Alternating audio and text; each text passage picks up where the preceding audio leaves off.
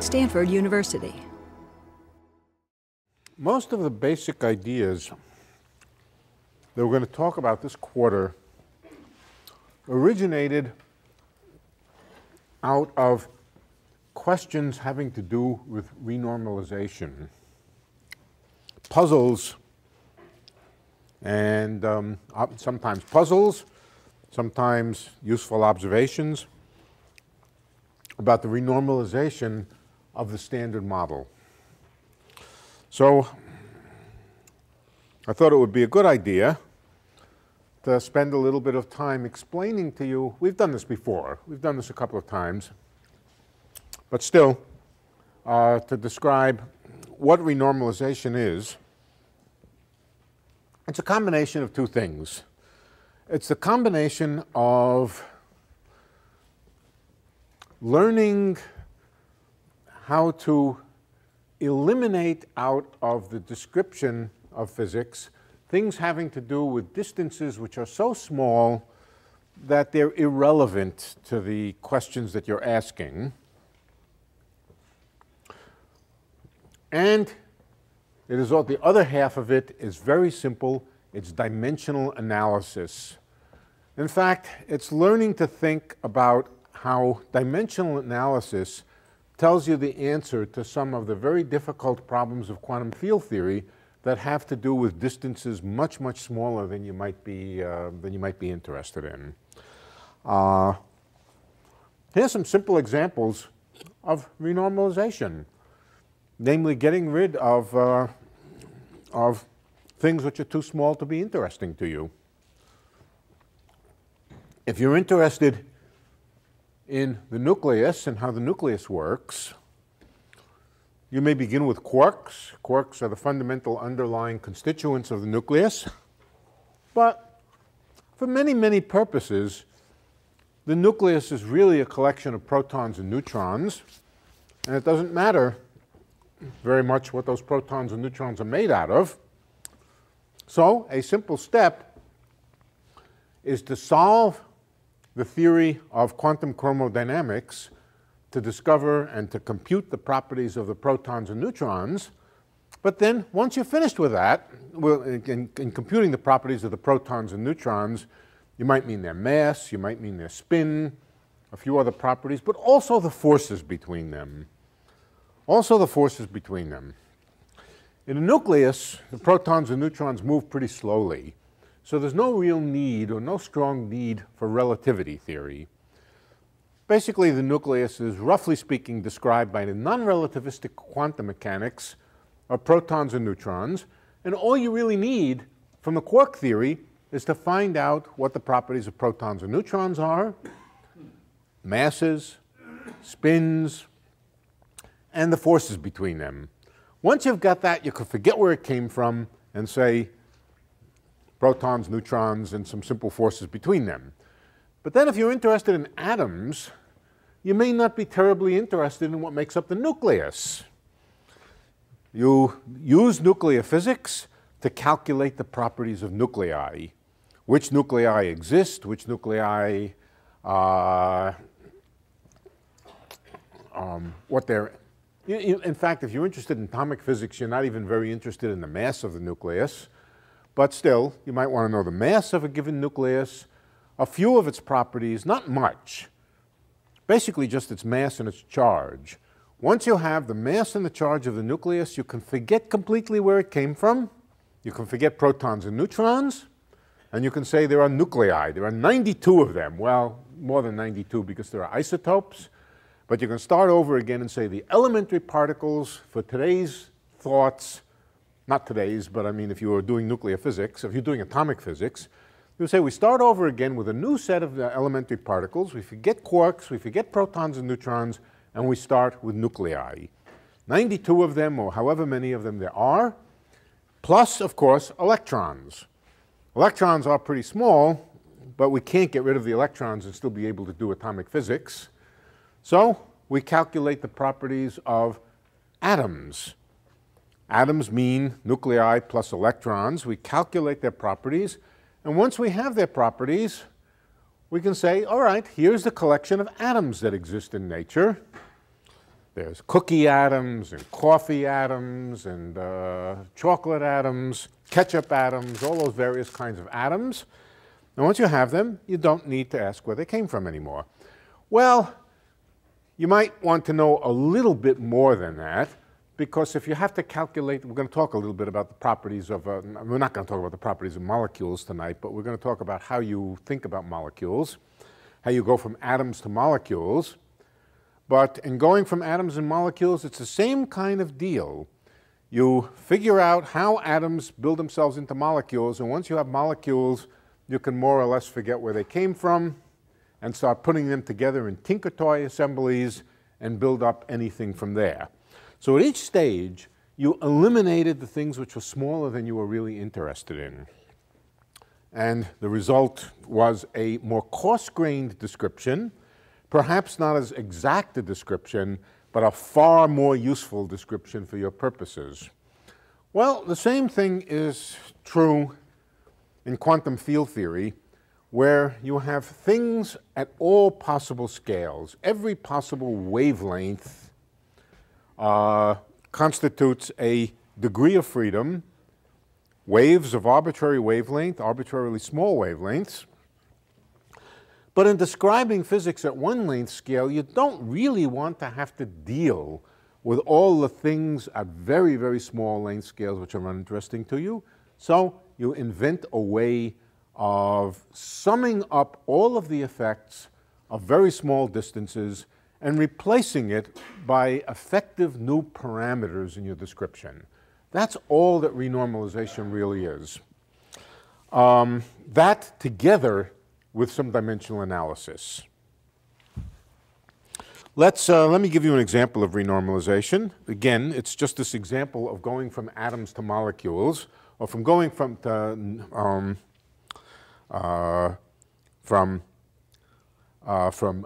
nuclei plus electrons to atoms, and how you deal with atomic forces and so forth. Where atomic forces come from, how they come out of electrons, protons, not protons and neutrons, but nuclei and electrons.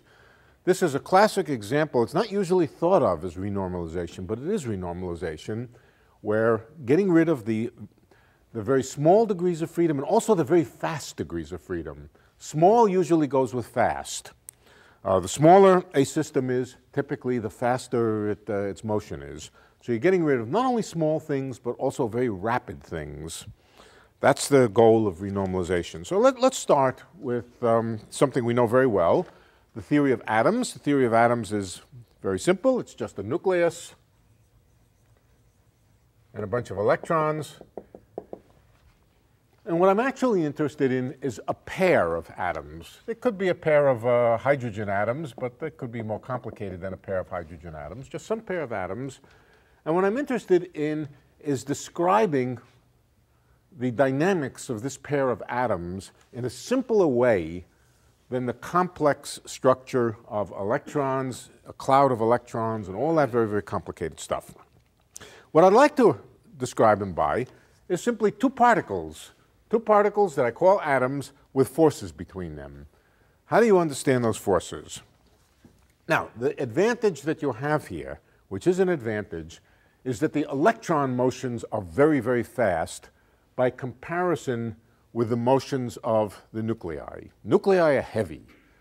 Nuclei are 1,000 times or 2,000 times, and the lightest nucleus, the hydrogen nucleus, is 2,000 times heavier than an electron, and bigger nuclei are even more massive. So you can almost think of the atom as a heavy bowling ball with a bunch of little flies surrounding it, and the flies moving very, very much faster than the bowling ball is going to move, because a given force is just not going to accelerate the bowling ball very much. So you can make an approximation, and in your first approximation, you say that the bowling ball nuclei are so heavy that they don't move at all. What I want to calculate is the effective potential, the potential energy between two nuclei, or between two atoms, in a way that gets rid of the electrons. in fact, which gets rid of separately the electrons and the nuclei. So what do? You start, this is a quantum mechanical problem, and as any quantum mechanical problem, you start with a Hamiltonian. The Hamiltonian is just another expression for the quantum mechanical version of energy. So let me write down for you what Hamiltonian I would write down if I really wanted to do this problem. I would say, first of all, I'm not interested in corrections coming from the special theory of relativity, from relativity theory. That's not interesting for molecules. So you begin with non-relativistic quantum mechanics. And that means the energy, first of all, consists of the kinetic energy of the nuclei. Let's take the two nuclei to be the same. They could be, for example, hydrogen.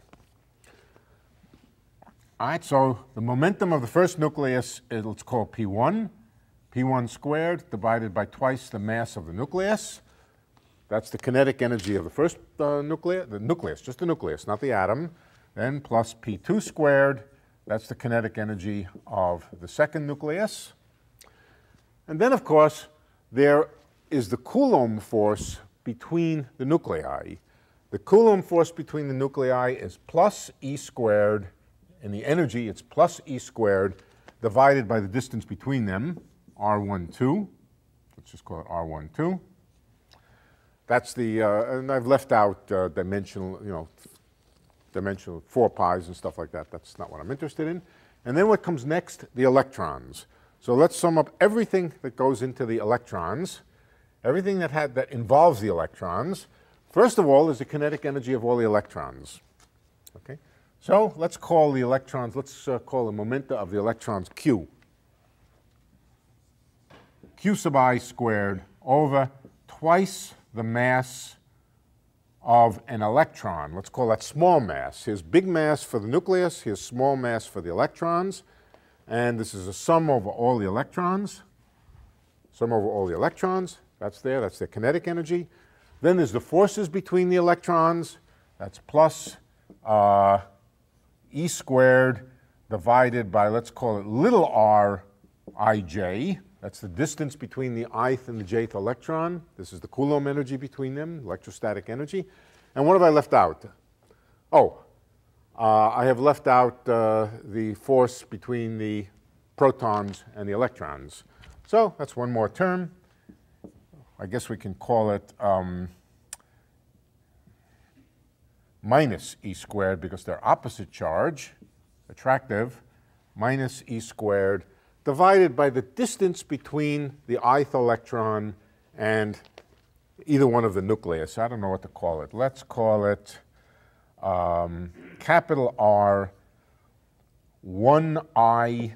That means the distance between the first nucleus and the ith electron, and then another one for the second electron, R sub R2I.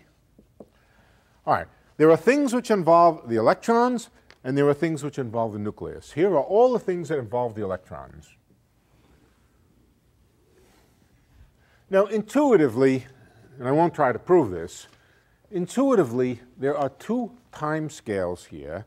One time scale is long, and it has to do with the very slow motions of the nuclei. Why are the motions of the nuclei slow? Because the nuclei are very heavy, and they move around under modest forces, in fact. They're never accelerated very much inside a molecule.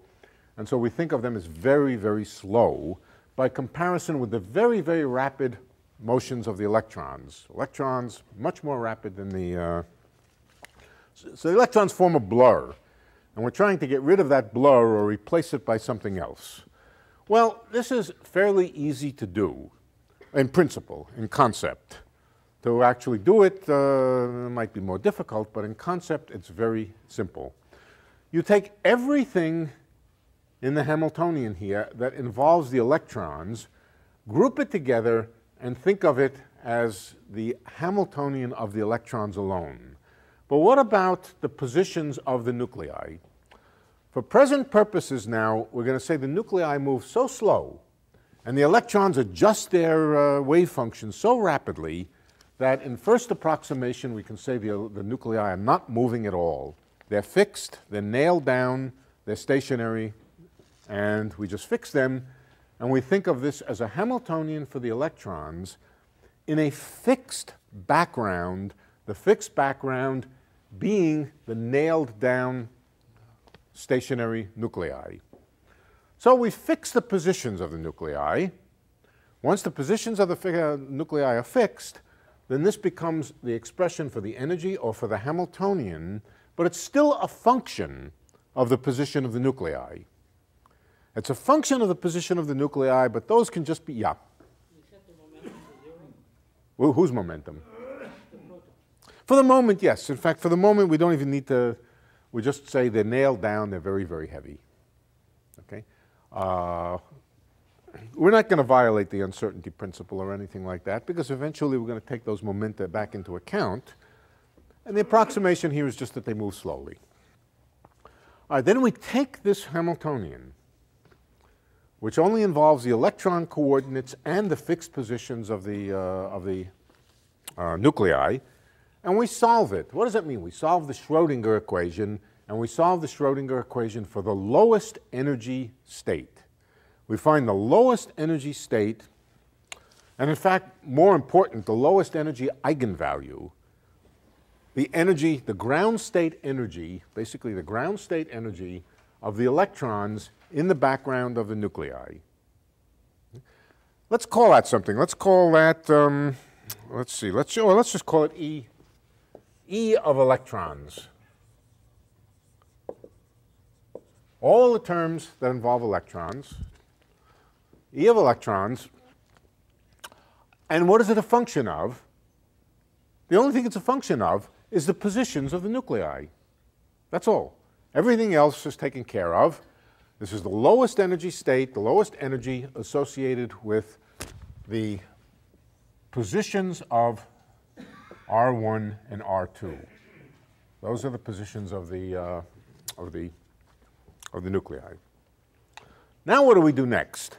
Now we say, okay, let's take all of this and forget about it, erase it. We can't forget about it, of course, not completely. But we can replace it by the energy of the electrons as a function of R1 and R2. That's plus E of electrons of R1 and R2. What do we have now? Now we have a problem involving only the protons, or only the nuclei, excuse me, only the nuclei, a potential energy between them that was originally there, plus another term in the energy which also can be regarded as potential energy. It's a function of the position of the two nuclei, and therefore it's a contribution to the potential energy. This is the way that we eliminate out of the problem the electrons and replace it with something else. In fact, it's only a function of the distance between the electrons. And so what we actually find is that the entire dynamics of the electrons is summarized. We first of all have the Coulomb potential between the nuclei, but then another term in the potential energy and the other term in the potential energy. When you combine it with this term here, gives you a force, or gives you a potential energy which looks something like this. When the nuclei are extremely close together, it's completely dominated by the Coulomb term here, repulsive. When they're far away, there isn't much energy between them, and in between there's some attraction, and that attraction is due to the electrons. However, we never have to think about the electrons again. For this hydrogen molecule, or whatever it is, we don't have to think about it. We just have an effective potential between them, and we solve the problem of two protons in a potential like that. We know what the solution is going to look like. It's going to sit at the bottom here. It's going to be some wave function. And that's a process of, number one, eliminating fast degrees of freedom, but we can also call it renormalization. We started with a potential which was just this potential. We got rid of the high frequency degrees of freedom, and the entire potential energy was then replaced by another function. So the potential was renormalized. That's the basic idea. All renormalization is associated with that idea. eliminating very, very fast degrees of freedom and replacing them by an effective, slow, renormalized Hamiltonian, or however you're doing your dynamics. Okay, so that's renormalization.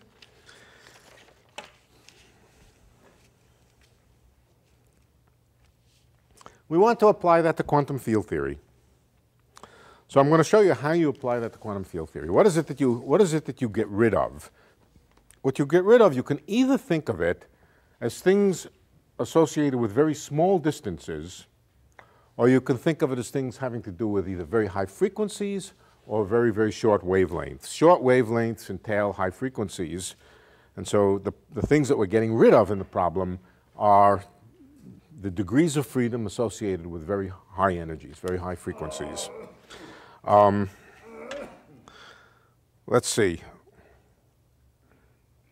Yeah, before we do that, let's just go through some dimensional analysis, some very simple dimensional analysis.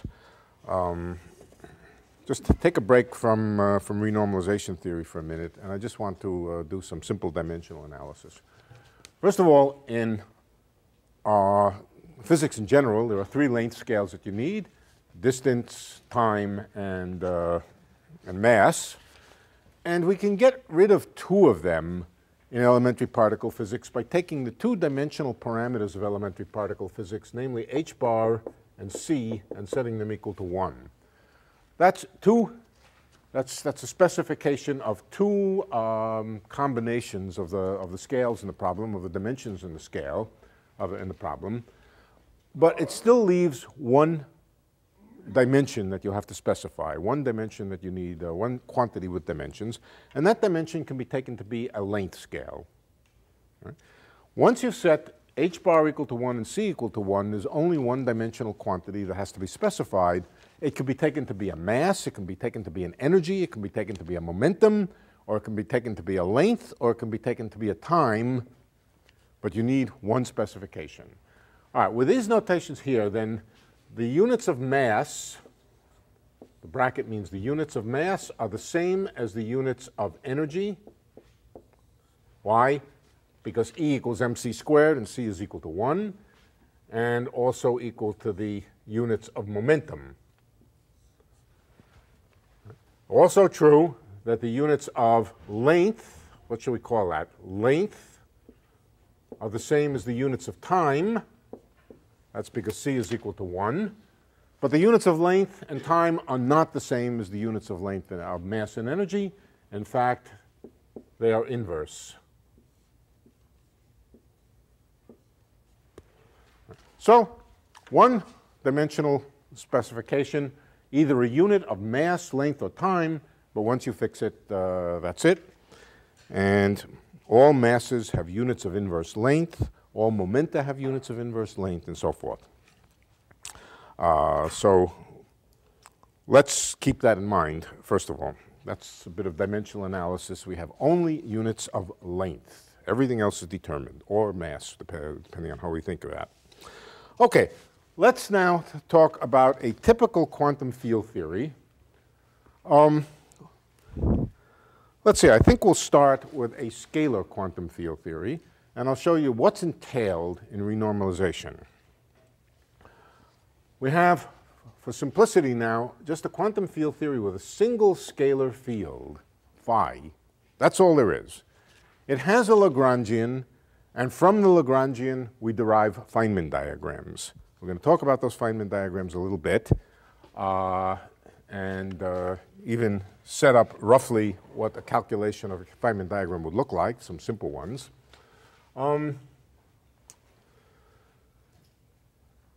Okay, so there's a Lagrangian. Here is the Lagrangian for phi. It's very simple.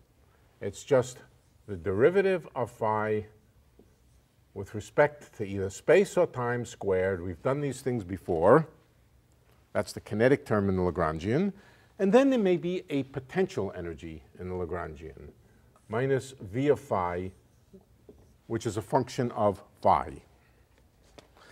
Now, what are the units of a Lagrangian? The units of a Lagrangian Okay. What do we do with a Lagrangian? We integrate it over, we use a Lagrangian in the principle of least action. That's what a Lagrangian is for. It's whole, in classical physics in any case. In quantum physics, it's used in the path integral. But basically, in either case, the quantity of real interest is the action itself. And what is the action in terms of the Lagrangian?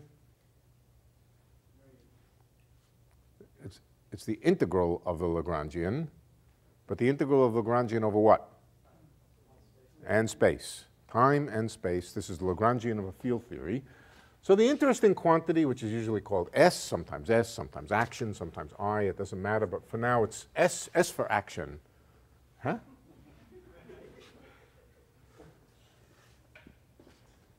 S for sex. That's like action, isn't it?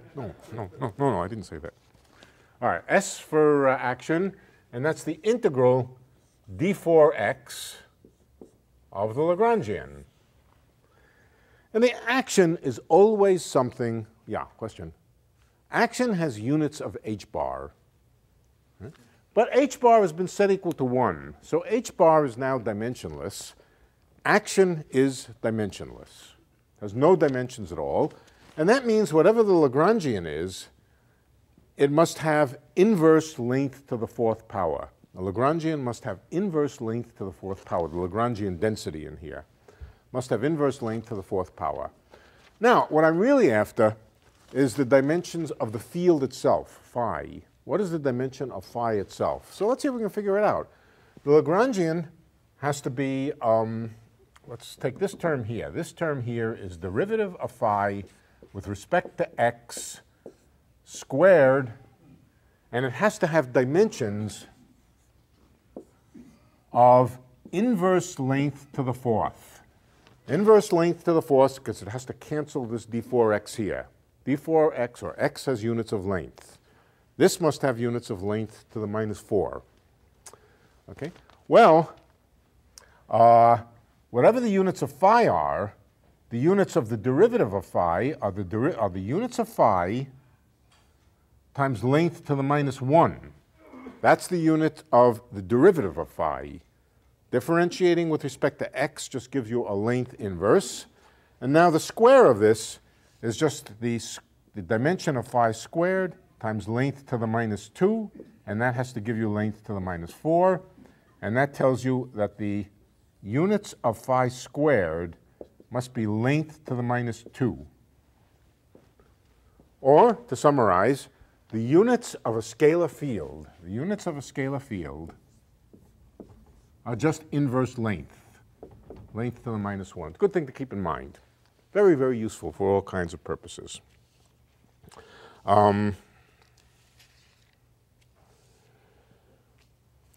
That's an example of using some simple dimensional analysis. Now, what about the rules for Feynman graphs? Let's talk about the rules for Feynman graphs a little bit. First of all, the Feynman graphs all come from V of phi. V of phi might have things like in it. What does it have in it? V of phi has things in it like m squared over 2. That's just a parameter. It really is, of course, secretly the square of the mass of the field divided by 2 times phi squared. And then it can have things involving, let's call it g times phi cubed. And then it can have things with phi fourth in it. Let's call the coefficient of phi fourth lambda. That's a traditional notation, lambda phi fourth, and on and on and on. It can have all kinds of terms in it. And notice that these terms also have dimensions. These terms also have dimensions. In fact, the phi squared has units of length to the -2. Phi cubed has units of length to the -3, and so forth and so on. And from that, we can read off what the dimensions of V of phi are. Okay. Now, let's talk about Feynman diagrams. Feynman diagrams are built out of vertices, and the vertices come from the potential here. Is G units of mass? G, let's see. So, yeah, G must have a unit of mass, yeah. Why is it mass? The whole thing has to have units of length to the -4. All right, here's length to the -3. This must be inverse length, but inverse length is the same as mass. Right. So G would have units of mass. This obviously has units of mass squared. What about the dimensions of lambda? Dimensionless. No dimensions at all. That's significant. Dimensionless coupling constants are especially important in renormalization theory. The other ones have units of either mass, mass squared, and of course if you introduce more terms up here, then you can follow what the dimensions are.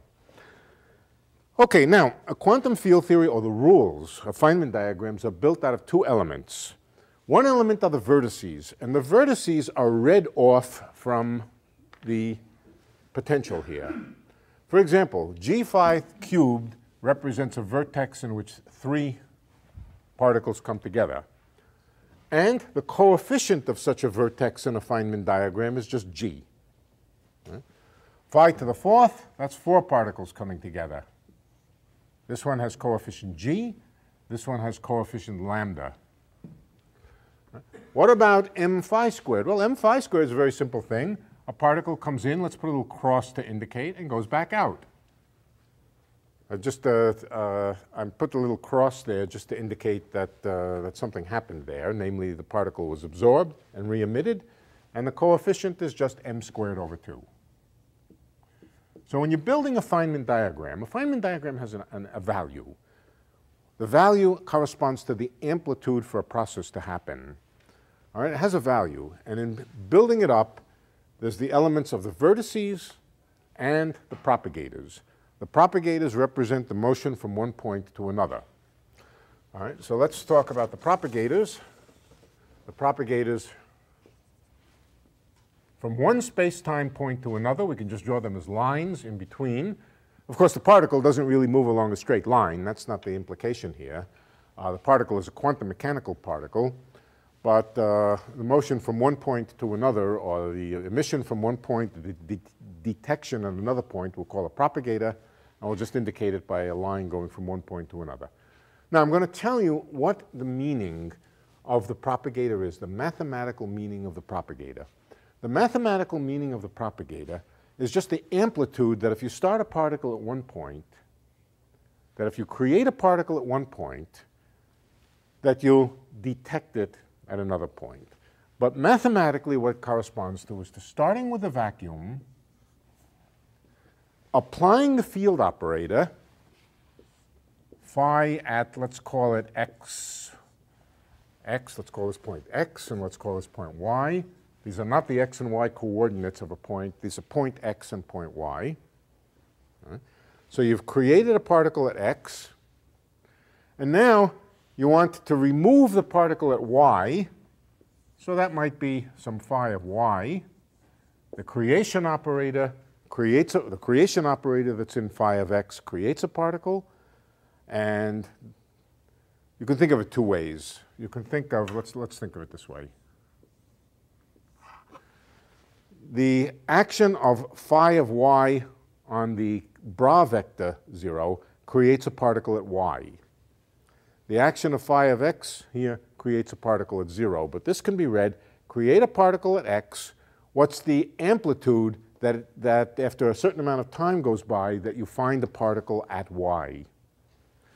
That's the meaning of this symbol here, the amplitude that if you created a particle at x, you would detect it at y. And that's what the propagator is. That is what the propagator is. It's just the amplitude that if you create a particle at x, you'll detect it at y. But now I can ask, what are the dimensions of this object here? What are the dimensions of this object? The vacuum, that's just a state, the state of lowest energy. Vacuums and states don't have dimensions. You wouldn't say the state has a certain mass. No, the state is just a specification of a configuration. It has no dimensions, but phi has dimensions. Phi has dimensions of inverse length. So what's the dimension of this object? Inverse length squared. Now, if there is no mass for phi, then there is no length scale in the problem other than just the distance between x and y. X and y would be the only thing which would specify any length scale in the problem.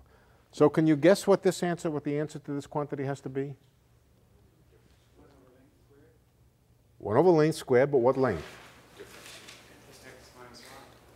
Right. I don't think it would make sense to put here 1 over x squared. Nah, that doesn't look good. How about 1 over y squared? Now, how about 1 over xy? I don't know, what do I even mean by xy? X is a 4 vector and y is a 4 vector. What do I even mean by that? All right. The obvious thing is 1 over the distance between them, x minus y squared, and the distance now meaning the Lorentz invariant distance, the proper time or the proper separation between them, 1 over x minus y squared. Right. So that's something we learned from dimensional analysis, that if there is no mass in the problem, if the particle doesn't have a mass, then the propagator is just 1 over the distance between the points squared. Notice something important. It blows up. It gets very big when the distance between the 2 points is close. So the amplitude for starting at one point and detecting a particle at a very close point, just on dimensional grounds, blows up and it diverges. That's the source of all divergences in quantum field theory, that propagators have divergences like this. And that can cause infinities in problems, just the fact that the propagator becomes so big at small distances. Okay. Everything else is just building up Feynman diagrams and calculating them. Right? But also, of course, interpreting them. Okay, so let's now start with the idea of renormalization and how it works in this very simple context. Let's start with renormalization of the mass. Now notice that in scalar field theory, the parameter that appears is actually the mass squared. It turns out that the mass rarely appears in scalar field theory. It only appears by virtue of taking the square root of the mass squared. The thing which appears in the dynamics of the theory is typically the square of the mass. Has to do with the fact that energy is the square root of p squared plus m squared. It's always m squared which appears. So we might as well ask about renormalization of m squared. What does it mean and how do we do it?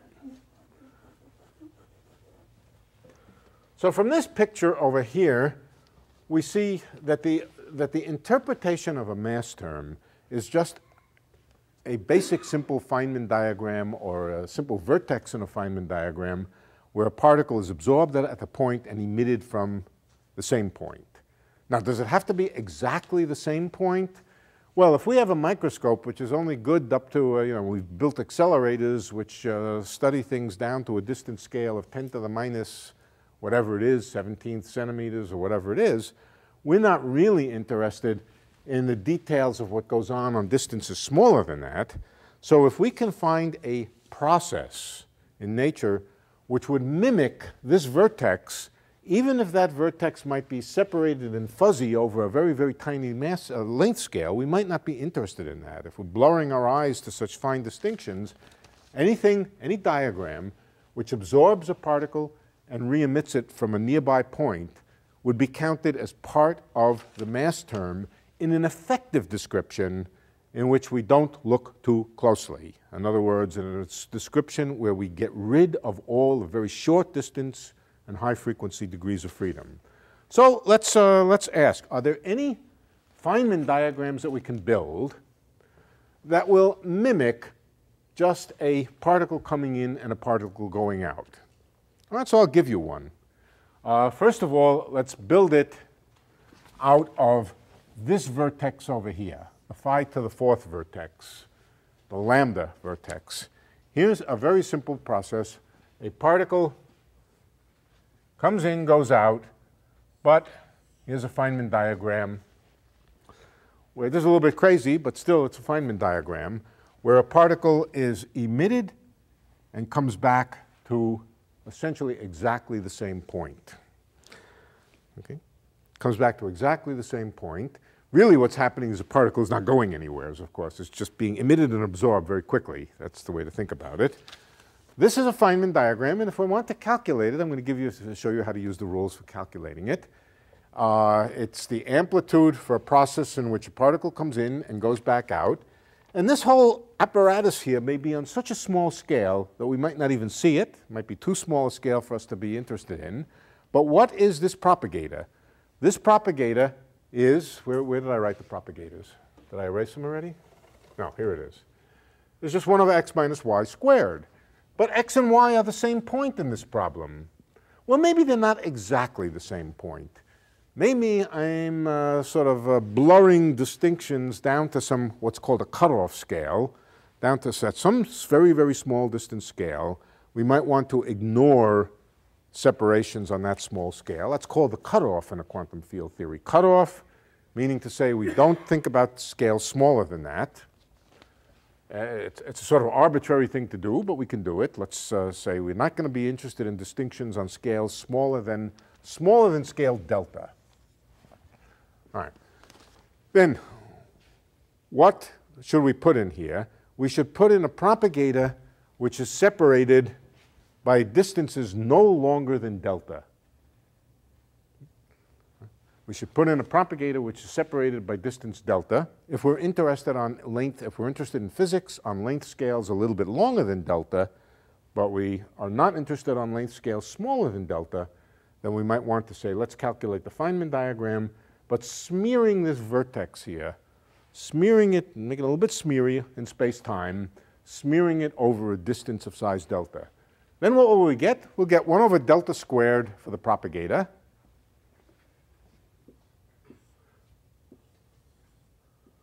One over delta squared for the propagator. We're throwing away all scales smaller than delta. And what did I leave out?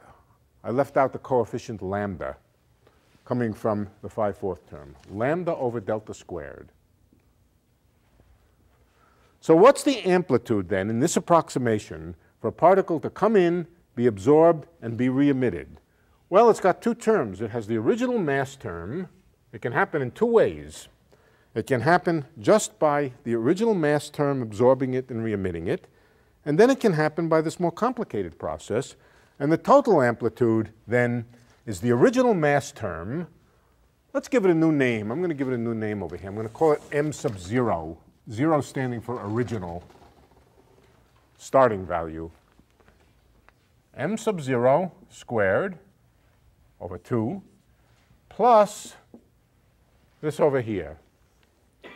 Another way to say it is if you're not going to look at distinctions on such small scales, that the effective mass term, the effective mass and the effective mass term is m naught squared over 2 plus lambda over delta squared. So this is an example of the renormalization of mass. It's getting rid of all degrees of freedom on scales too small to be interesting to us, too fast to be interesting to us, and lumping the two together. Lumping the two together into a single blurry effect, which we'll just make a blurry cross here. Stuff comes in and goes out. And the amplitude, the quantum mechanical amplitude for it, is m naught squared plus lambda over delta squared.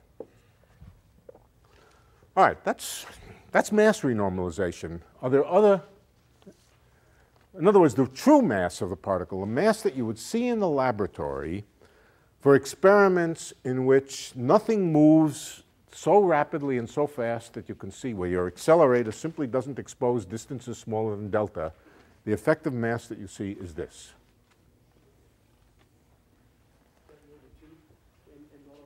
Yeah, m naught squared over. Well, yeah, all right. This is the effective mass term in the Lagrangian, the effective mass. And of course, the lambda over delta squared here, there's pi's and other things in there. There are numerical things in there. So it's not just dimensional analysis. Dimensional analysis plus evaluation of some integrals. But most of it can be done by just, much of it can be done by dimensional analysis. Okay, so this is the shift in the mass due to getting rid of very, very high frequency fluctuations and summing them up and putting them into an effective description. Change in mass, this would be called the renormalized mass. But of course, we're not finished. We haven't evaluated every possible Feynman diagram that can go into this. Let's do another Feynman diagram for the same thing, just to see how it works. All right, let's see. I'll put it over here. This is a Feynman diagram that looks like this. Again, it's using this. This is separated over here. Separate this over here. Here's another Feynman diagram. Let's evaluate it. It also has a particle coming in and a particle going out. But now we have something new. We have 2 points. What do we do with those 2 points? What do we do with those 2 points in order to get rid of things on scales smaller than delta? Well, we basically evaluate that diagram when the distance between these 2 points is again about delta. Strictly speaking, you might integrate over the position of these points. Let's even do that. Let's even think about that. In fact, we should think about that. Let's hold this point fixed. This is the point where the first particle is absorbed, and the second particle is absorbed or emitted from a nearby point. But remember that quantum mechanical amplitudes are always sums over all the possible ways that a thing can happen. So if we fix this point where the particle is absorbed, we should want to integrate or sum over all the places where it could be emitted, all the nearby places it could be emitted from. So let's see what that would give us. All right, I think we know that the propagator is 1 over x minus y squared. What's that? The little bar across the circle would be 3 particles. Yeah, 3 particles. That one? Yeah. We're still examining the effects of this term. This term has 4 particles coming together at a vertex. So here's 4 particles coming together at a vertex, and here's 4 particles coming together at a vertex again. Good. This diagram is higher order in lambda. It's to the next order in lambda. This one only has 1 lambda. Let's move this over here. Lambda over delta squared.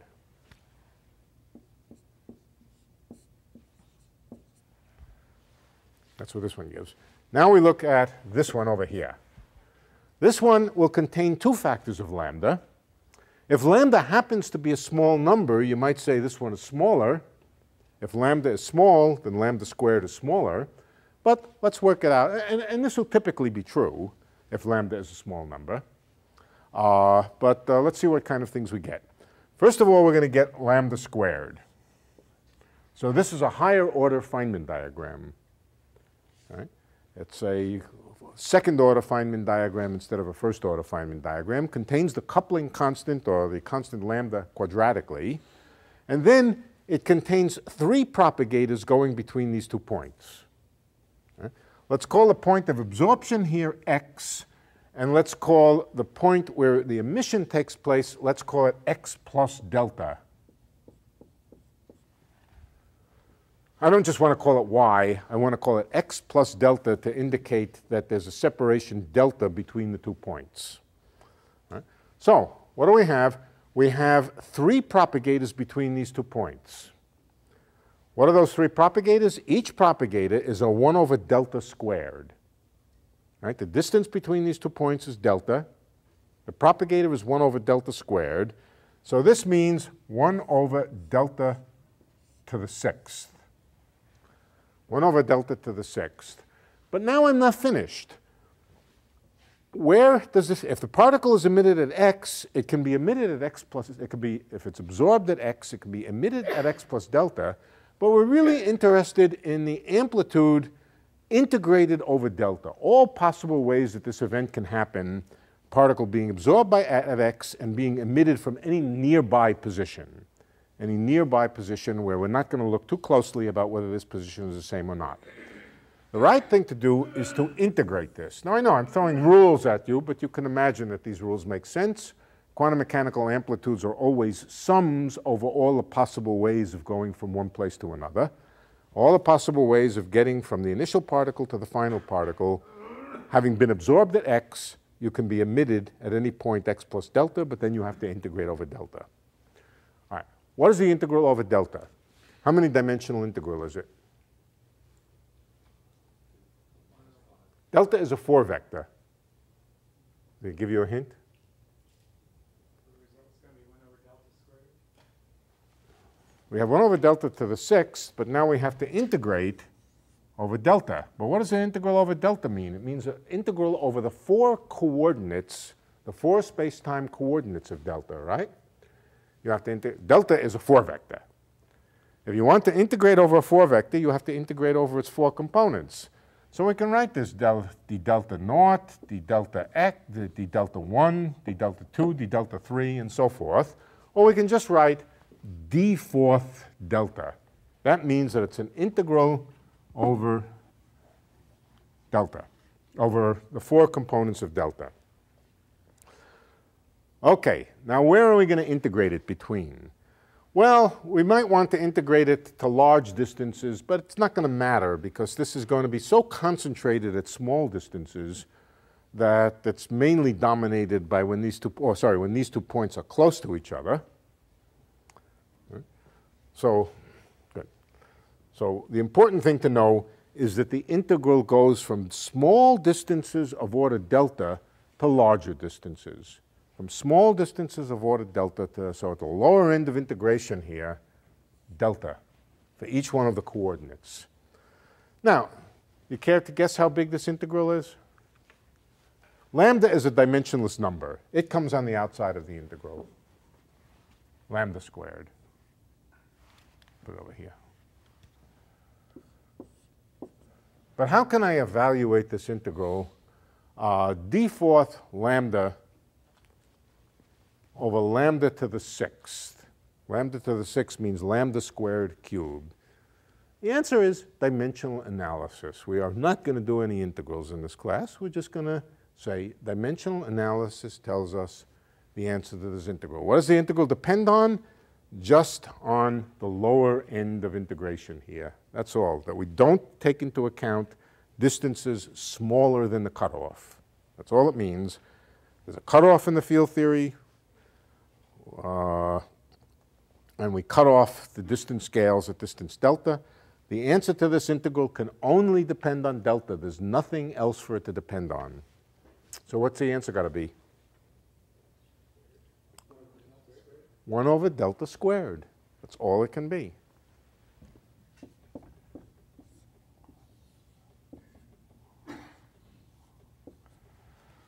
So notice what we get from here. We get something that looks very much, of course there's a number here. You have to sit down and calculate more carefully. There's pi's and other things. So there's some numerical factor here.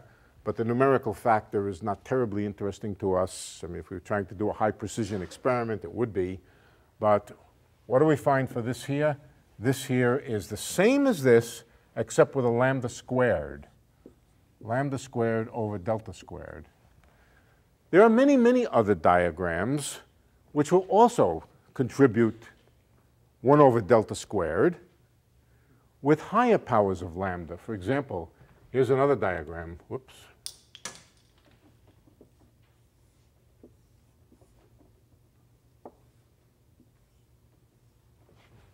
That one will also give, but how many powers of lambda? 1, 2, 3, 4. This will give a lambda to the 4th of some kind. There's others. There's lambda cubes also. So the answer is that there's an infinite series of terms, each with 1 over delta squared. Each with 1 over delta squared, plus a few other things. For example, we haven't used this term here. Let's see what we would get from this term, from the phi cubed. How do we make a diagram? Okay, this is interesting, a little more subtle dimensional analysis. What do we get if we have an integral that looks like this? An integral from delta to infinity of something which goes at small distances like 1 over delta. Let's say a one-dimensional integral now. One-dimensional integral d delta. What does that look like? That's a logarithm, right? That's a logarithmic integral. Now, on dimensional grounds, you would look at this and say this has no dimensions at all. So you might think that it's a constant. But it's not a constant because it's actually a divergent integral. Whenever you find a divergent integral, you have to be a little more careful.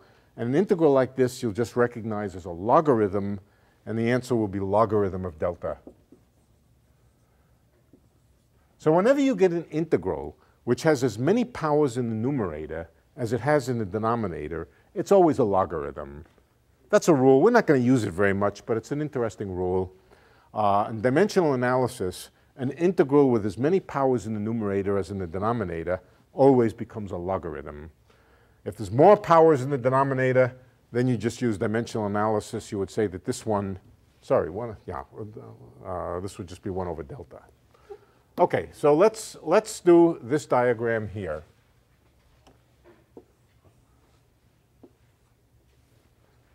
This doesn't have a line running down the middle, and it's composed out of 2 cubic vertices. 2 cubic vertices with 3 particles coming into each vertex there. So what is this one going to be? All right, there are 2 propagators. That's a 1 over delta to the 4th. Each propagator is a 1 over delta squared. We have to integrate it. And what about the vertices? Each vertex is a g. So there's g squared. d4th delta. Again, we have to integrate over all the positions of this point, keeping this point fixed. The particle is absorbed here, emitted from some nearby point, but we have to take into account that that nearby point could be smeared over some range of locations. How about this? What do we get for this? Here we have as many powers in the numerator as in the denominator. Right? Log. And again, we integrate from delta to whatever. This one gives us g squared logarithm of delta. So we see there are times that we don't get 1 over delta squared. Sometimes we get logarithm. Other possibilities also. But the single biggest thing, what do I mean by big? When delta is small, when the cutoff distance is small, which is bigger, 1 over delta squared or log delta? Logarithm is a very wimpy function. It doesn't vary very much. Logarithm is much weaker than any power. 1 over delta squared, when delta is small, is very dominant over the logarithm of delta here. Nevertheless, there are these logarithmic corrections to the mass, but the dominant things, when the cutoff gets small, if you have a very small distance cutoff, is these powers, these inverse powers of 1 over delta squared. All right, so this is called mass renormalization. Yeah. Just a quick question. Log pick a new base? Yeah, well, yeah, that is a good question, of course. And that's because I didn't tell you exactly how to calculate it. Let's just say log to the base e. Okay. But the point is, if you change the base of the logarithm, what happens to a log if you change the base? Not an additive constant, a numerical multiplicative constant. But I didn't tell you what the multiplicative factors here, the pi's and all that stuff are anyway. So that would be absorbed into the multiplicative factor here. So in a typical calculation, there will be some pi's and e's and other stuff here. And by changing the base of the logarithm, you'll just change these coefficients here. So it doesn't... No, these are dimensionless. These are completely dimensionless. So it just changed the numerical coefficient. Oh, in this case, you're right. Yeah. For this case, yes. Yeah. Right. The point is, yeah, the G's have units of mass, but what are they supposed to be giving? They're supposed to be giving a correction to something which is a mass squared. So the units of this G squared here is the same as the units of this mass squared. That means the rest of it is dimensionless. Well, all I was saying was that you could absorb which logarithm it is into your length scale. You can, but you can also just notice that this and this have the same units, and say, look, there's a numerical number here that has to be computed by somebody with a little more power than we're exhibiting here. But you're right, it can be absorbed into units. Okay, that's the idea of mass renormalization, yeah. This gives an amplitude, and amplitude squared is the probability of this happening? It is. But more important, this kind of amplitude represents the mass of a particle. It's more important for our purposes now that a diagram in which a particle is absorbed in a location and emitted very nearby is an effective description of the mass of the particle. Now, of course, it's not obvious how this translates into the inertia of a particle and so forth. For our purposes now, it's just a parameter in a Lagrangian, but we're seeing that the renormalized parameter, the parameter after you get rid of distances smaller than a certain length scale, the corrections to it, here they are. Well, it's not just the mass that gets renormalized. Let's do another example. Well, even if you just have the mass renormalization, you still have an infinite number of terms, don't you? An infinite number of what? A lot of those diagrams. Yeah. So, I mean, you can keep going, Oh, yes. Yeah, let's keep going. right? So it's already infinite. Now, if lambda is small, it may be that the series is a series of smaller and smaller terms, and it might converge. But still, there are an infinite number of terms, and Yeah. yeah, Right, depends on, yeah, what happens to lambda, right? yeah, right. Let's talk about the renormalization of lambda. Lambda is also something that gets renormalized, so let's talk about that. It's not just the mass that gets renormalized. Every term in the Lagrangian can also get renormalized. Let's see how that works.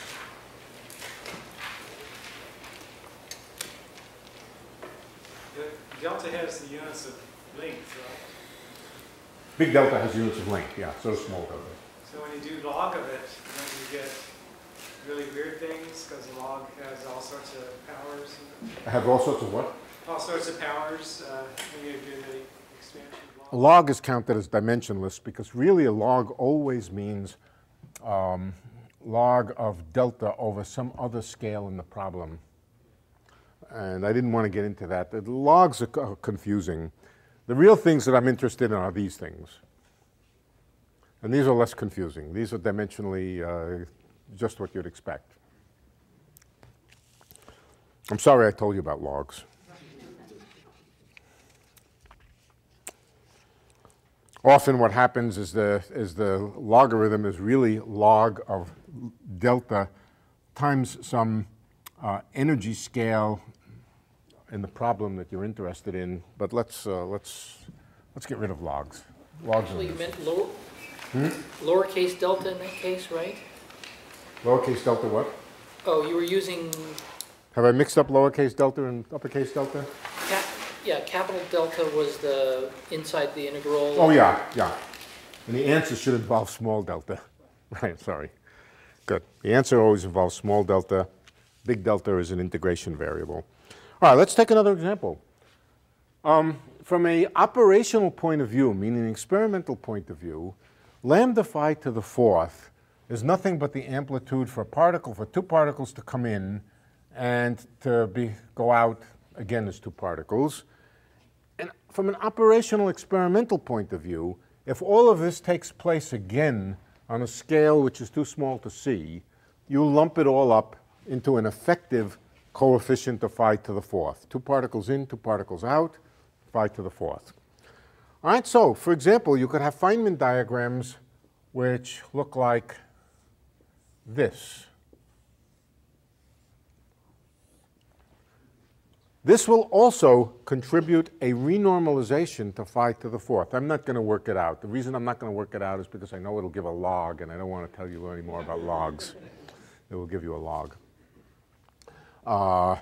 But each one of these terms here is something which in itself can be renormalized. So what's going on is the effect of very small distance physics.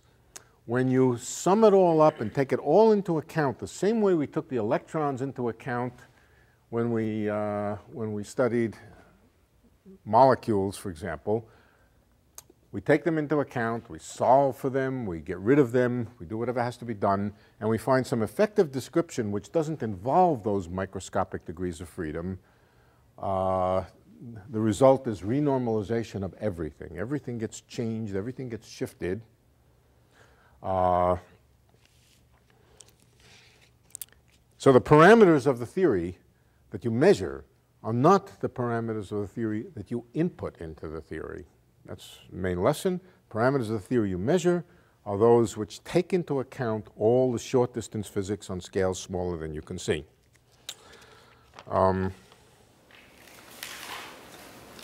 Would you repeat that again? What you measure includes the scale smaller than what you see or not what you see? Yeah, what you measure has taken into account by summing all the Feynman diagrams involving length scales smaller than what you can see. It has an effective output, which is the sum of all that stuff which you lump together. You lump it together into a single thing that you call the mass squared over 2. So the physical mass squared, the thing you measure when you do an experiment at, let's say, relatively low energy that doesn't involve really, really small distances, is this renormalized mass here, which is the sum of all that junk. So is the conclusion that somehow or another the M0 term must be cancel all of those other terms? Exactly. Yeah, we're going to come to that shortly. But before we do, let's talk about the renormalization of some other masses. This is the renormalization of the mass of a scalar particle. You might think it works essentially the same way for a fermion, and it doesn't. Fermions are better behaved. I would call this bad behavior. You want bad behavior in the following sense. You wanted to get out an answer. Imagine in your head that the cutoff distance scale is something very, very small. Imagine in your head that the cutoff distance scale might be the Planck scale. We might be trying to account for all physics on scales between the experimental scale all the ways down to the Planck scale, all the ways down to that very, very small Planck scale. Then what we would put in for delta here would be the Planck length. The Planck length is terribly small. It's 19 orders of magnitude smaller than the size, 20 orders of magnitude smaller than the size of a proton, 17 orders of magnitude smaller than the most current up-to-date accelerator experiments, 17, maybe 16 orders of magnitude. And so delta squared is a very, very small number in ordinary particle physics units. For example, if we use GeV, then the Planck distance would be 10 to the minus 19th inverse GeVs. And 1 over delta squared would be what? 10 to the 38th 10 to the 38th, but what kind of answer do we want to get, for example, for the Higgs boson? The Higgs boson is an example of a scalar particle. What kind of answer do we want to get? We want to get something like about 200 GeV. 200. But what are we getting? We're getting 10 to the 38th. This is terrible. We don't want to get 10 to the 38th.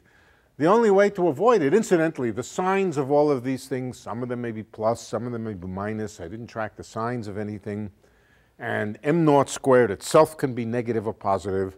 We want to get out a certain answer which is of order 200 GeV, but we're getting contributions which are 17 orders of magnitude bigger.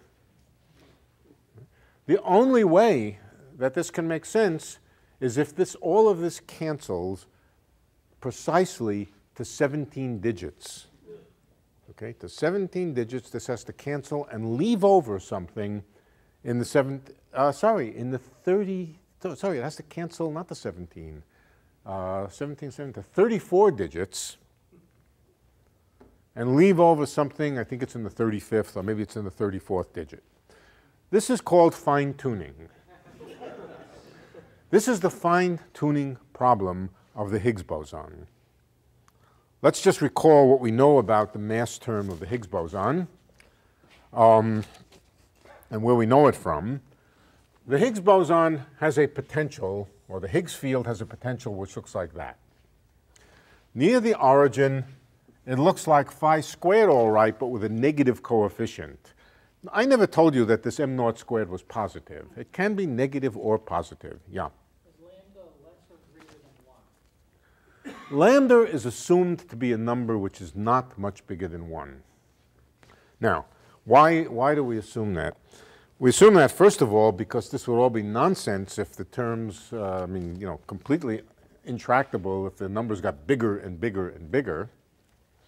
But even more than that, we know that this kind of quantum field theory becomes mathematically inconsistent when lambda gets big.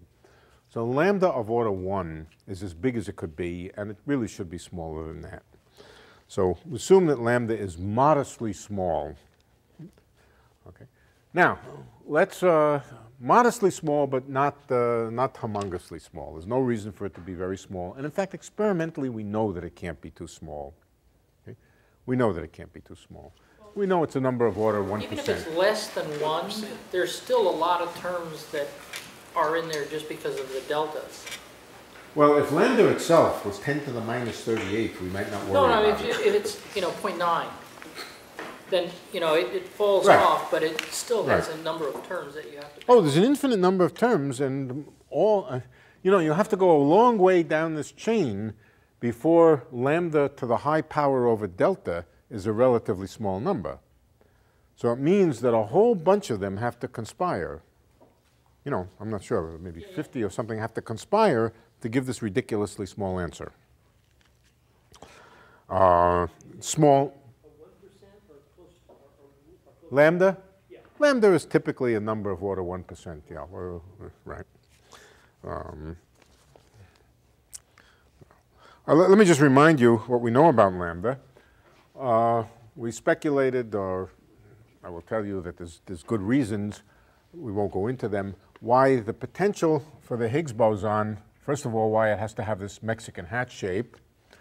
That was in order to facilitate the problem of getting masses, spontaneous symmetry breaking, and so forth.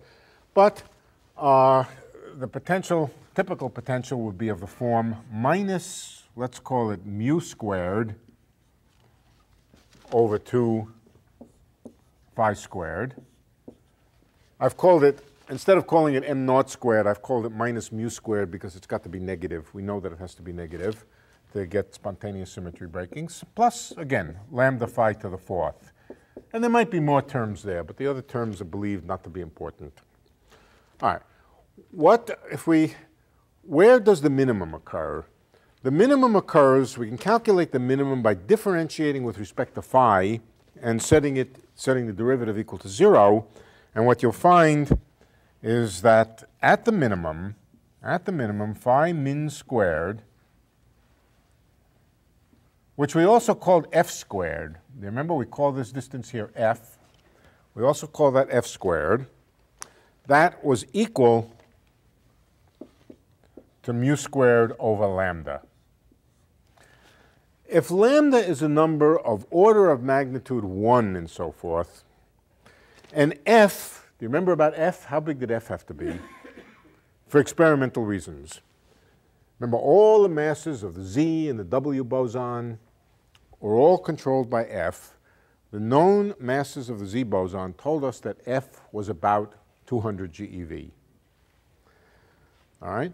That tells us that unless lambda is some absurdly different number than 1, which it shouldn't be, that mu is also a number which is of order 200 GeV. In other words, this mass term is of order 200 GeV, even if it's negative. The hell with the fact that it's negative. It's of order 200 GeV, but yet it is composed out of this ridiculous sum of terms, every one of which is 38 orders of magnitude, which can be as big as 38 orders of magnitude bigger than the thing you're trying to get. This is known as the fine-tuning problem. Sometimes it's called the gauge hierarchy problem, the hierarchy problem, the hierarchy being the hierarchy of mass scales from the Planck scale down to the scale of ordinary particle physics. Enormous gap, or enormous ratio of scales. And it's not just that there's a small number in physics, the mass scale of the light particles. There's this incredibly finely tuned thing which is composed of many pieces, all of which have to add up to something small. So that's ridiculous. I mean, we've understood that that's a ridiculous idea for, I don't know, sometime in the early 80s or late 70s when this problem was first identified. And the question is, what do you do about it? But before I get onto that, let me talk about the mass renormalization of other particles, the other particles of the standard model, and why they are not in themselves a problem. It's really just one fine-tuning. You don't have to separately fine-tune the mass of the electron and those sorts of things. Why doesn't the electron have the same kind of problem? Okay, so let's talk about fermions. Fermions don't have the same sort of problem.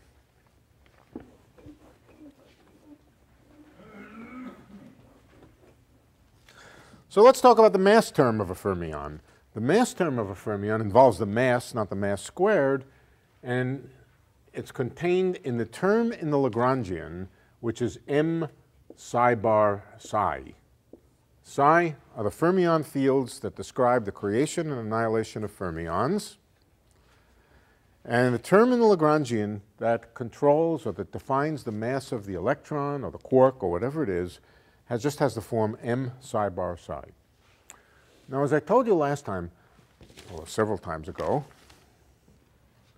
first of all, psi bar psi is also a term in Lagrangian which creates a process where a fermion comes in and gets re-emitted. Psi absorbs a fermion at a position, and psi bar emits it. So again, it's very, very much like this term here, except it only involves the mass and not the mass squared. But that's not a big deal.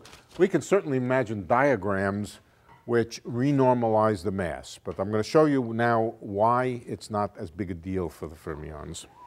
So do you remember I told you a couple of times ago that psi bar psi is a thing which always absorbs a left-handed particle and emits a right-handed particle, or absorbs a right-handed particle and emits a left-handed particle. It flips you between handedness of the fermion. If the fermion is moving down and the psi bar is an axis with a right-handed helicity, a right-handed spin relative to its direction of motion, then the mass term will flip it. Okay? That's an important thing to know. So this is a thing which takes left to right or right to left. Now, what kind of thing could renormalize the mass of the electron? For example, one of the things that we put into the standard model was the emission by the fermions of a scalar, or the emission of a gauge boson. Emission of a scalar, or the scalar, let's represent this way. The scalar is a dotted line, the gauge boson. This could be quantum electrodynamics. In quantum electrodynamics, the only thing that can happen to an electron is it emits a gauge boson, the photon. What happens to the handedness of an electron when it emits a gauge boson? The answer is nothing. The handedness doesn't change.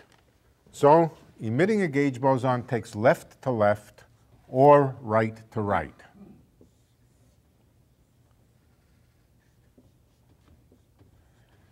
You can work that out from the properties of the Lagrangian, that the emission of a photon doesn't flip the helicity of a fermion. What about the emission of a scalar particle? Well, it turns out the scalar particle does flip from left to right or from right to left. So gauge bosons don't flip. Scalar particles do flip the direction of rotation of the spin of the electron relative to its momentum. Okay, now let's look at processes which could renormalize the mass of the electron. And this is fun. This is a little bit of a surprise. Supposing the electron starts out with no mass. Notice in the boson case, where is it? That even if the particle started with no mass, it gets this huge, humongous contribution from renormalization. And the renormalized mass is not dependent. The renormalization of the mass is not dependent on whether the electron had, or whether the particle had the mass in the first place. Just all these terms would be there, even if this one weren't there.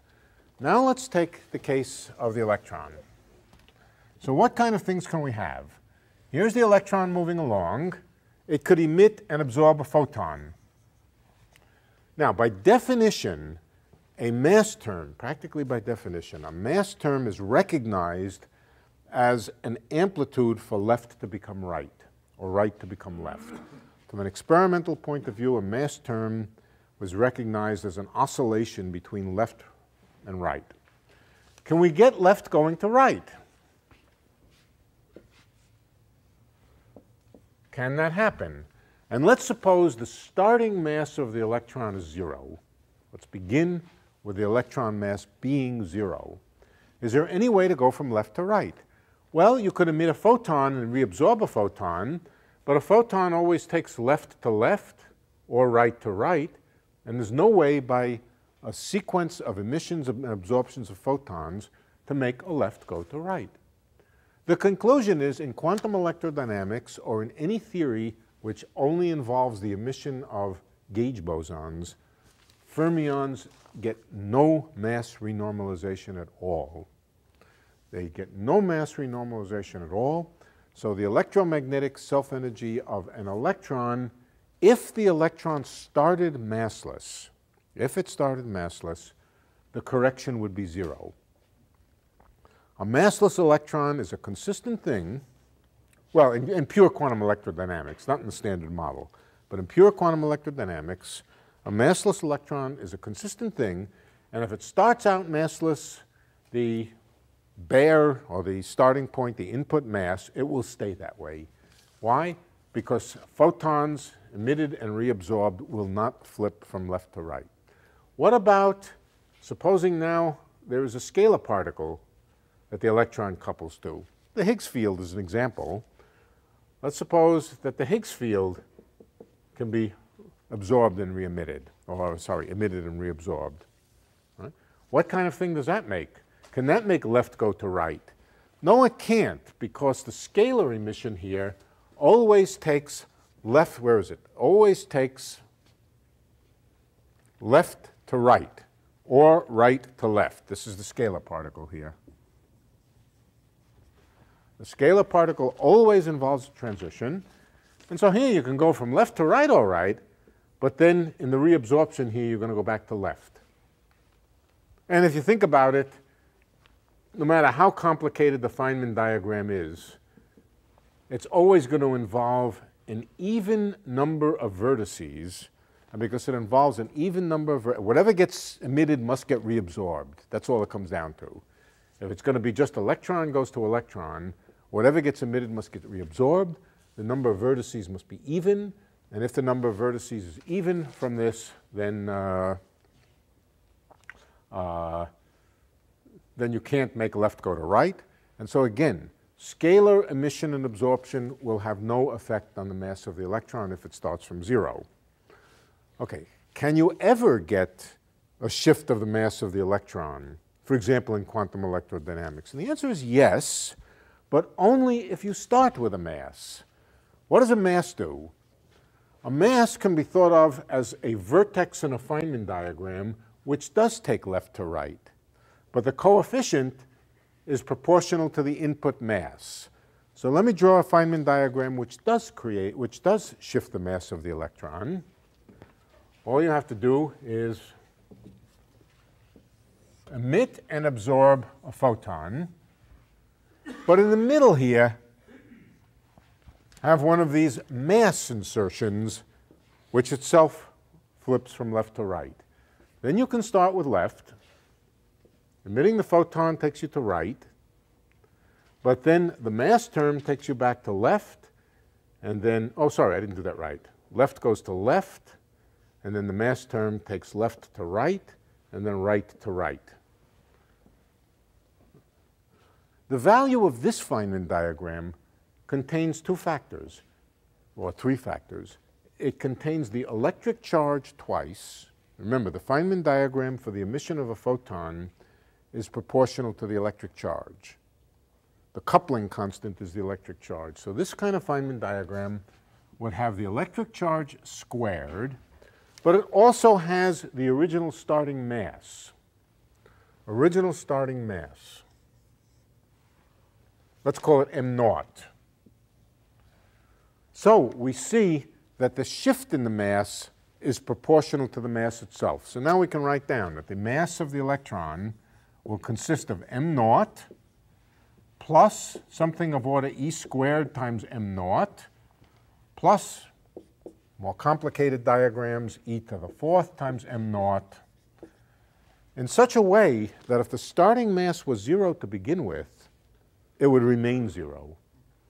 The implication of that is that not if the starting mass was 0 that it would remain 0, it's that if the starting mass was very small, it would remain small. You would still ask the question, why is the electron so light compared to some fundamental scale? But at least you wouldn't have this fine-tuning problem. You would not be canceling out differences between large numbers to make a small number. You say, for reasons I don't know, the mass of the electron may be small, and all the corrections to it are even smaller. So fermions are, in that sense, better behaved than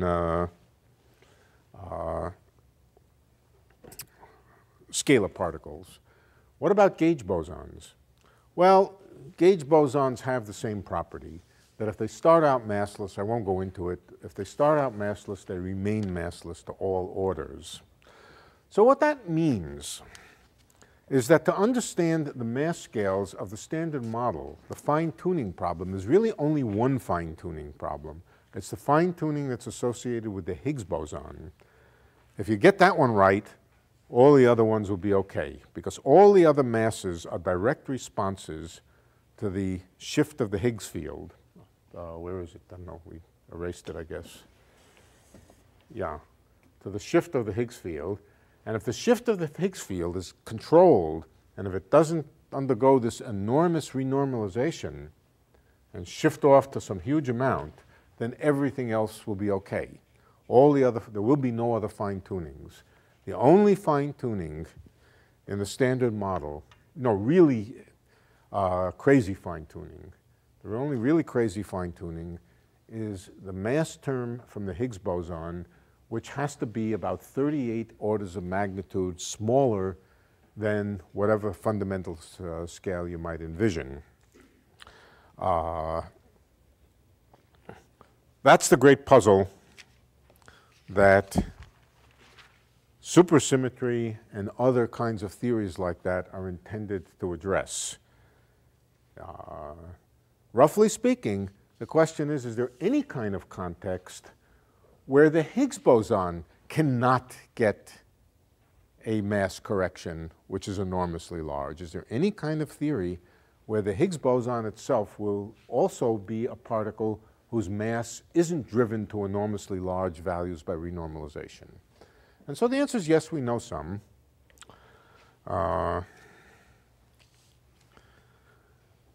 There's one other fine-tuning, extreme fine-tuning in physics. It only comes into play, though, when you start thinking about gravity. Before you think about gravity, if you don't think about gravity, then it's not a problem.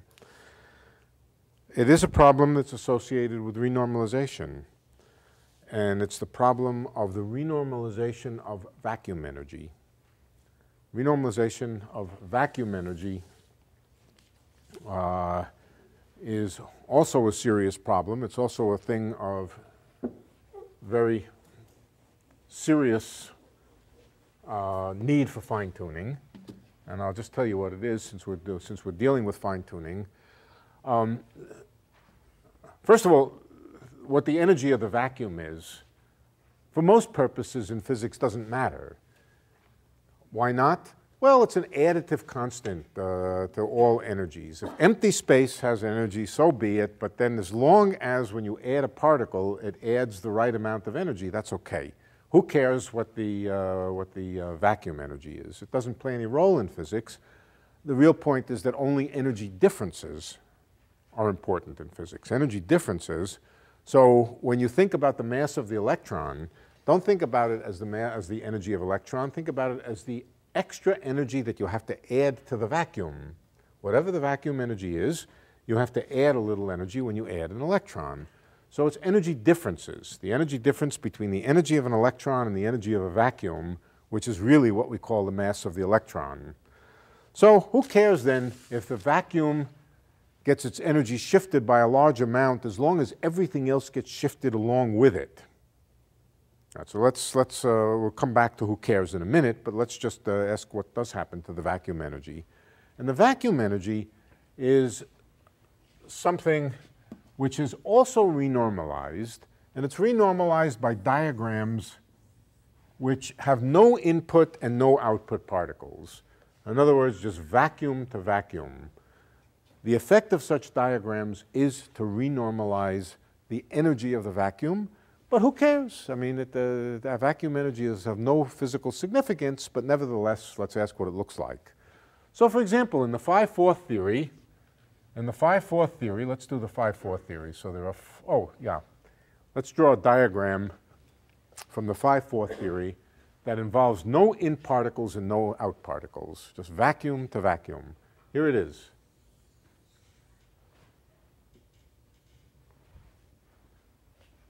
Four particles at the vertex here, and that's it. Right? How big is that diagram? Numerically, how big is it? Well, it contains lambda, and then it contains a propagator from here back to the same place. That's a factor of 1 over delta squared. It's a factor of 1 over delta squared if this little separation here is of order delta. But then there's another one here, which is another 1 over delta squared. So the whole thing is 1 over delta to the 4th. Every diagram that you can write down will typically go as 1 over delta to the 4th times, there are more complicated ones, but they'll also go as 1 over delta to the 4th. And so the vacuum energy is also something that gets renormalized. Because it gets renormalized, it means that if you really want it to be 0, you better fine-tune it to very high precision. But on the other hand, who cares what it is? We don't care what it is. We don't care what it is until gravity becomes important. And the reason is that in standard theory, the source of the gravitational field is energy. If the vacuum has energy, it means that the vacuum itself, empty space, gravitates. We're not going to go into this now. This, of course, has to do with dark energy. It has to do with the cosmological constant. We'll talk about it another time. But yes, this is also something that has to be fine-tuned, and it has to be fine-tuned once again to enormously high precision. So really, strictly speaking, there are 2 fine-tuning problems in physics, at least 2 that we know about. One of them is the vacuum energy, which has to be tuned to something like 123 decimal places, and the other is the Higgs mass, which only has to be tuned to something like 30 or 35 decimal places or something like that. These are the 2 problems. In many respects, these are the sort of biggest puzzles in particle physics at the present time. Of course, it may turn out that these puzzles are simply due to a misstatement of the problem. You know, it often happens that, that really, really thorny puzzles go away when you state the problem correctly. But it's been a long time since these problems were identified, and nobody really knows what the solution to them is. Supersymmetry is a potential solution to the fine-tuning of the Higgs boson. It is not a potential solution to the fine-tuning of the cosmological constant. So the next time, I'm getting a little tired. I think we'll quit early tonight. Time for a couple of questions, but the next time I'll start to tell you a little bit about what supersymmetry is. Mm-hmm. It looked like when you had up the summation for the Higgs, For the mass of the Higgs? yeah, Yeah. that it would actually depend on delta. The delta was kind of arbitrary. You said Planck distance, but it could be 10 times the Planck distance. So It could be 10 times the Planck distance. So does the fine tuning depend on the delta? That doesn't make any sense.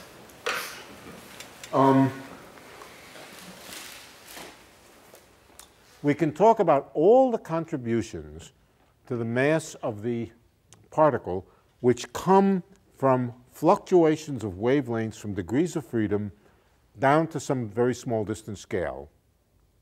The answer will depend on that scale. It will depend on that scale.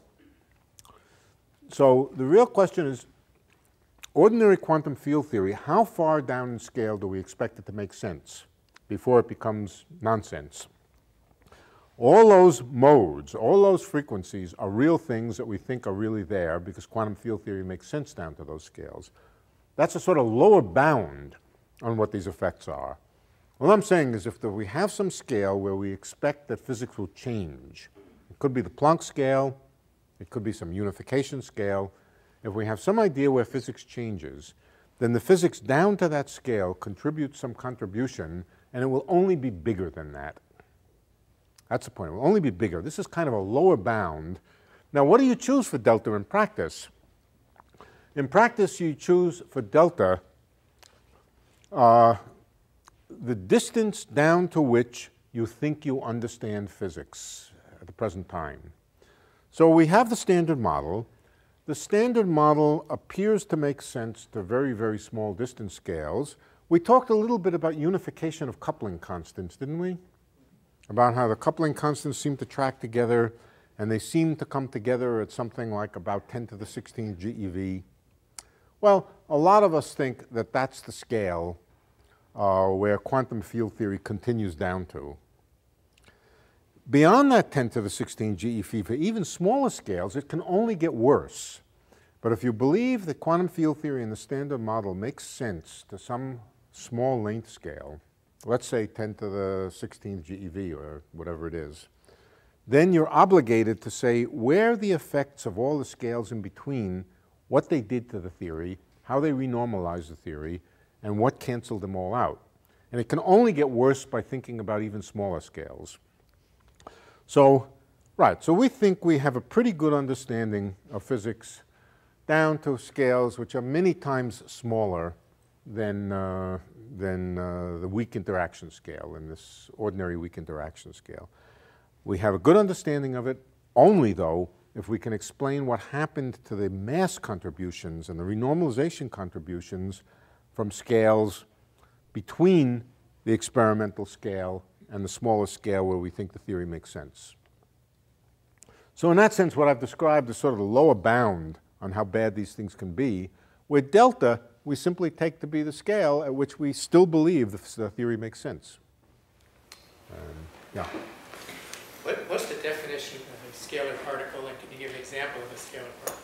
Higgs particle It is the scalar particle. is a scalar particle. There's probably more of them. We've never actually detected an elementary particle that we would call a scalar particle. How do you define a scalar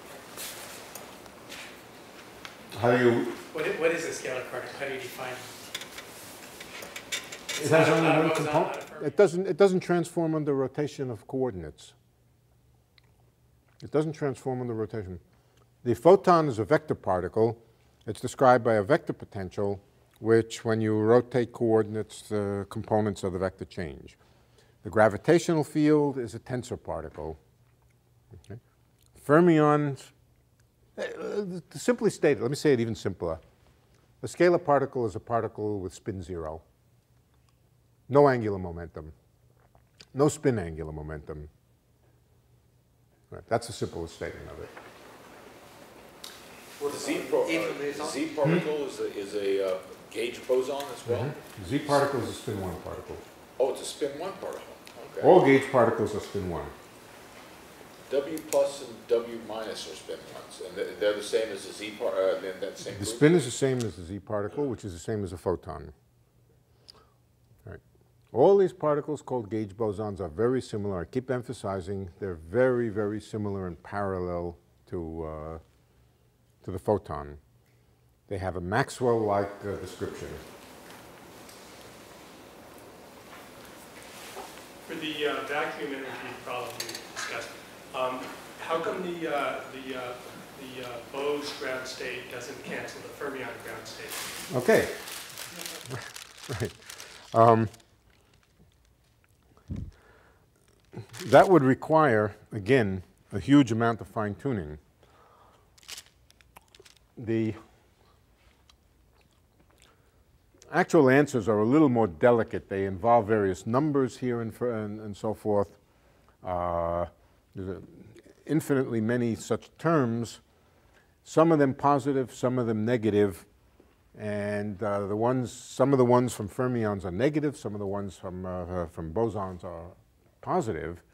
But unless the masses of the particles and the coupling constants were very delicately matched, they wouldn't cancel. Right? Matching them is what supersymmetry does. Supersymmetry does exactly that. It cancels out the question was why fermions and bosons. Now, the questioner knows something. What the questioner knew is that at least the simplest Feynman diagrams for the vacuum energy of fermions is negative. The simplest corresponding diagrams for bosons is positive. And in principle, if a fermion and a boson had exactly the same mass, they could cancel each other in the vacuum energy. But if they have slightly different masses, then you're going to get, again, these quantities here with huge coefficients, which may be proportional to the mass difference, for example, of a fermion and a boson, but or different coupling constants. You would have to fine-tune it in any case to get it to work out. That's what supersymmetry sometimes does. Okay. If there are no other questions. For more, please visit us at stanford.edu.